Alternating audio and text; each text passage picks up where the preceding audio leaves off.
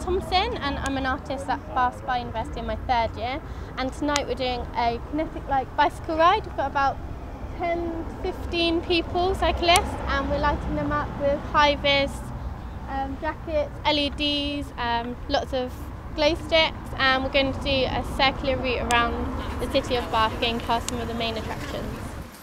I saw it advertised in the posters and in the little magazine, and my friend Jenny Cooper said, "Oh, you ride a bike, you should do it." And I was like, "Yep, all right then, I'll do it." So hopped along and got given some lights and some reflectors, and here I am.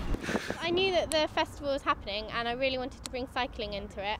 At first I was just going to make a video of people filming people cycling in the city, but then my tutor was like, "Why don't you just do a live event?"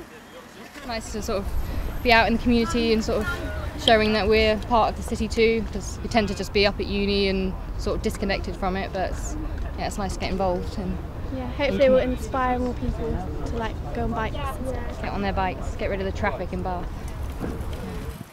I think from doing this bike ride, I feel that we've sort of integrated ourselves into the community a bit, getting people seeing that Bath are actually doing something for the community, and showing that we can be sustainable.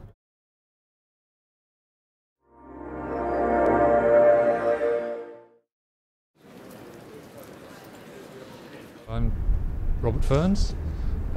Made this piece, which is as much to do with encouraging people, if you like, to look at the buildings, look at the architecture around, and it's also to do with demonstrating the nature of vision, how we see.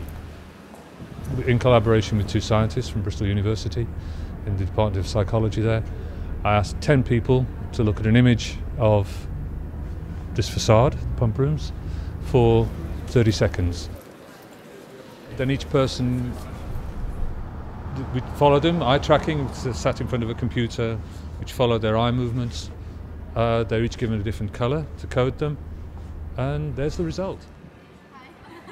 I think it's already working, that the people we've been talking to that come along, they say, well, yes, it's true, we don't actually look at a building like we look at a painting.